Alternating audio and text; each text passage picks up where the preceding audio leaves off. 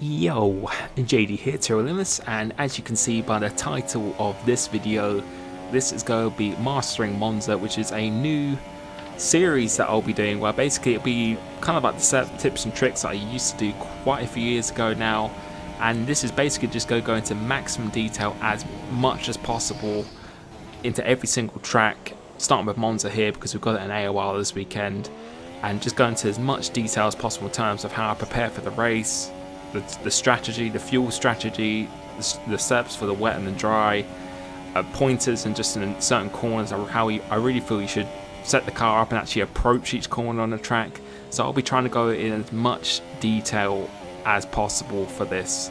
And so if you do like the video, then please leave a like, because I'm planning to do this for every single one, and hopefully it should be really helpful for you guys who are preparing for league races or even career mode and stuff like that.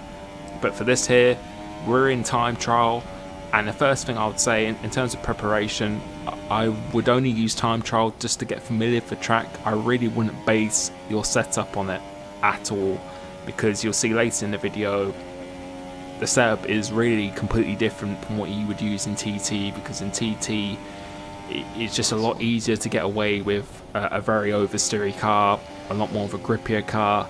So it's good to get familiar with the track, but for me, preparation should always be online, especially if you're doing a league race here. So we'll be able to look at the setup, and you can pause it and just see 11 ballasts that we use in this. So that was a really good lap, 19.8 clean, but my recommendation is only use it to get used to the track. Now we are in Grand Prix mode rather than TT, and I feel this is definitely a better option than time trials. The reasons I said time trial, the figures of the game, just the feeling of the car is really no comparison to how it's going to feel online. And this is a lap I did with a slightly tweaked setup, so 100% diff, and I'll show you at the end, or at the beginning of the race, of exactly what I used for this one. But unfortunately, you can see it's really annoying, but this lap was actually corrupted slightly. Very annoying, because this was a 20.1 in Grand Prix mode, which, as I said, I don't feel is still the most optimal thing. I feel racing online for the actual real car that you're going to be in, it feels slightly different, and that is the best way, and that is really the only way I really ever prepare for a league race, like ever. So that's definitely what I recommend. Use TT just to get familiar with it, but if there's no one else online, then of course go to Grand Prix mode, but always, if you can, go online if you're doing a league race. But if you are doing career mode, then obviously you can just jump in this Grand Prix mode and do this. But we're going to come across the line as it freezes again, but we do a 20.1, which was pretty good. As you saw from my TT lap, it's only a few temps slower than that, so that was very good. But now we are going to jump to the wet, and people always ask me, do you change setup for the wet? And no, I don't really change setup. The only thing I change is really my differential, and depending how I'm feeling, it's going to be the ballast that I'm using. But I actually kept the same ballast. The only thing I changed was the 70 diff, as you can see down below there. So in the wet, you really want to be braking about 10 to 20 meters earlier than what you do in the dry. So coming into here now, I want to be braking about 150 meters rather than 120. Again, absolutely critical that you get over that curb before that second chicane. I can't really emphasize that enough. That gains you about 2 to 3 tenths every single time, and I'll show you an example of why you need to do that. But coming through here, normally in the wet, you want to be using, actually, you want to get into higher gear quicker. That's an absolute must that you need to do, and definitely downshift slower to just really try and pace yourself. So for here, 20 meters out, 120 meters out, downshift really slowly, go slow in, fast out for this corner. And you can see by the fuel, we go down to standard rather than going all the way down to lean. I just do 2 clicks, and I do that for every traction zone because that just gives me less wheel spin, so just a better run off the corner. So you can see standard mix here. Lines are not really as dependent as they are in the dry, but going once the car's straight, that's when we'll be going to max settings, and then going across the line we did a 30.1, which was a pretty good time actually in the wet. That was a really good time. But now the race, and for the race 1.5 wing as we were doing before, and we were using 100 diff in qualifying, but I'm going to move that back down to 85. And the reason why I would suggest that is in qualifying you want to just extract the maximum as possible. So 100 diff will give you that maximum traction completely, but in the race you want to be more consistent, and running an 85 diff will just enable you to control the car through traction going through corners. So it will just create a lot less oversteer or just a risk of a snap going through the corners. And this setup that I'm running here today is quite different to my other ones, and this is purely for stability because I'm using 10 ballast, as you'll see in a second. 10 ballast with the low wings. It just enables me to get awesome traction, really good traction, and it enables me to throw the car into the corners without having to worry about the rear end sliding. It's a very planted setup pretty much in this, and that's the reason why I've done it in this video here today. But we're going to do the first lap here and just jumping on board for this one and just getting a good start. You can see already the traction we had was insane, and for the start of the race you always really want to go about, I'd say about 20% or 20 to 30% of the revs at the start, and then once the lights go out, then you want to just build up really slowly up to the 100%. But going through this is the first chicane here, so braking very early, clipping that curb. Could have clipped it a little bit more, but the second one you do not want to hit as much, but it is crucial that you sacrifice speed going to that second chicane, because my mindset before attacking this track was, you know, you got to really attack it to just try and, you know, control, you know, get as much speed as possible, but really slow in, fast out is an absolute must through there. And it doesn't feel like you gain time, but believe me, you definitely do gain a lot of time. And same for this corner.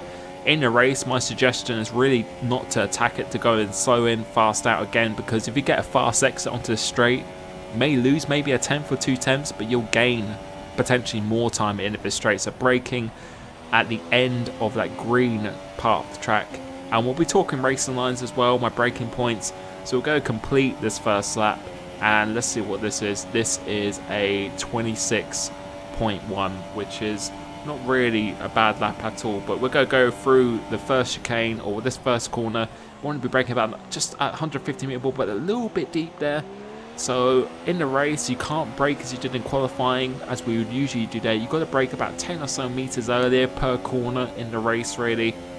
But we're going to go through this second chicane now, and this is an example. So we're going to brake about just before 100 meter board, and we're clipping it this time, and you can see how unsettled the car is. It makes it super tight for the next part of the corner, and that's not what you want to do. So on this lap we're going to go through the whole lap and talk through really how you really should do it. So you want to be braking 110 meters out, so braking slightly earlier this time. Avoid these curbs as much as possible.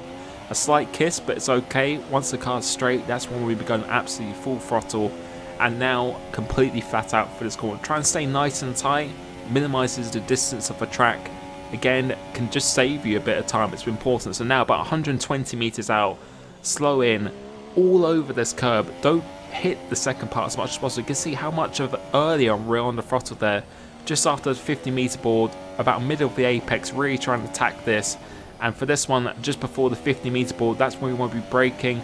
As the car's straight, that's where we want to go in full throttle. You can run on that curb, it doesn't really spit you out too much, but I'd say probably half a car's width at the absolute max. Look for the black box. As you pass that, that's your braking point, so slow in. Try not to go as super much on that curb as much as possible. We're a little bit too much on that curb, but still just about okay. But definitely slow in, fast out. Want to hit about the middle of the apex of the right hand side. And for this, the green part of the track, as that finishes, want to do a relatively late apex of this corner. Short shift if you need to. Going up through the gears now. Stay tight to the track again. Do this every lap because it will gain you a bit of time. And we do a 23.3, and we did 2 laps. I think we did 2 laps on our qualifying run as well, so that is a pretty good time. But coming through this now, and you can see when you overshoot it, the car really does not like that at all. So again, it's crucial that you really go in early and get a good exit. So coming through this once again, this is what I mean. You really want to be doing this as much as possible to just get on that curb, because it really grips the car going around the corner, very, very crucial. But for this, try not to get on this curve too much, because again, as you can see there, a little bit squiggly, but on this, half a car length, half a car's width is the max you want to do on that second one. But now, coming into this again, you can see clipping this again, but you can see going a little, just kissing those curves just really unsettles the car. So as I said, really try and focus on just really riding the first one. But now coming into here, the pit stop, or you want to be braking at just on the line, so go in slow motion. You can always look back, but I felt this was pretty important as well for league racing. You really want to know exactly where you go brake, because it can definitely gain you some time. You know, it could make the difference between actually jumping someone in the pits or not. So in Monza, once your front right wheel hits the white line, go 100% on the brakes and you will make it into the pit. So that's just another little tip for me, which you really do need. But also this, coming out of the pits, you won't be looking at just at the 100-meter board, about 120 meters out. That's where you won't be braking when you come out of the pits, because again, that can really catch you out, and it's very important when you're battling someone. So coming into the pits, as your right wheel hits the white line, that's when we'll be braking, and then coming out of the pits, 120 meters, that's where you want to be braking as you exit. But now we're on the soft tyre, and for the strategy for this, I definitely recommend going from the red super soft to the soft tyre. I would not go medium at all, because the tyre wear is about 3 to 4% per lap. So my recommendation is anything after lap 8, you will make it to the end, because 3 to 4%, you know, that's going to give you 80% on lap 20, you know, lap 28 if there were 28 laps of this race. So you can easily make it to the end. And on the soft tyre, the harder the compound, the more resistant it is to actually getting a puncture. So on soft tyres, normally you only get a puncture on like 85% or something like that, 85 to 95 or 90 plus, which I managed to do in Azerbaijan, Baku. So I would recommend doing 2-lap runs on the super soft tyre, no more than 2-lap runs, because you don't want to sacrifice that little bit of performance. 2-lap runs, and then anything from lap onwards on the soft, you can definitely do it. And I recommend probably lap 8 or 9 is really the sweet spot, because you get a decent undercut, but that is definitely what I recommend. So hopefully this was useful for you today. Hopefully go in more detail for future episodes, but this is Monza, Mastering Monza. Leave a like if you enjoy this, and I hope it helps you in future. Peace. Will everything we know be lost and changed for something new? Only time will tell.